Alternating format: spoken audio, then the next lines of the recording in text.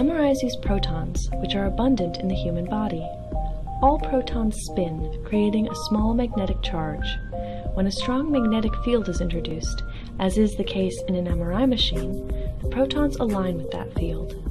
The MRI technician then introduces a radiofrequency pulse that disrupts the proton and forces it either into a 90-degree or 180-degree realignment with the static magnetic field.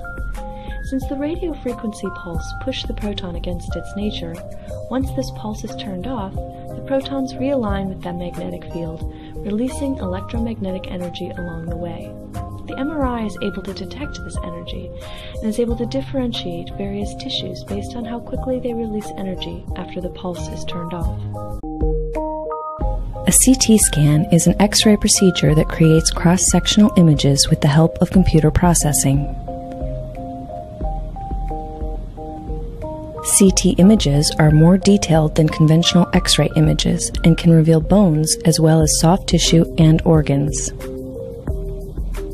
A conventional X-ray uses a fixed tube that sends X-rays in only one direction, while a CT scanner uses a motorized X-ray source that shoots narrow beams of X-rays as it rotates around the patient.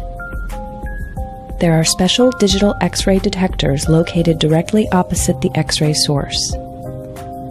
As the X-ray passes through the patient, they are picked up by the detectors and transmitted to a computer.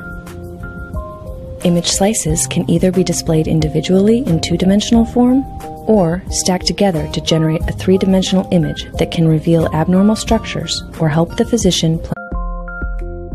A PET scan creates 3D images of the body. It does this by using radioactive tracers, which are usually administered to a patient through intravenous injection. The tracers are made up of carrier molecules that are tightly bonded to a radioactive atom called an isotope. The carrier molecule can interact with or bind to specific proteins or sugars in the body. The carrier molecule that will be used depends on what the doctor is looking for.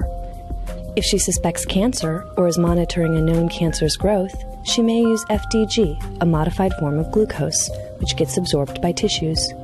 When tissues absorb a lot of glucose, it may indicate a cancerous tumor. The radiation from the tracers poses little danger to the patient since they quickly pass out of the body. The isotope produces small particles called positrons, which interact with surrounding electrons. This interaction results in the complete annihilation of both particles, releasing two photons that speed off in opposite directions. The detectors in the PET scanner measure these photons and use this information to create an image of the distribution of FDG in the body.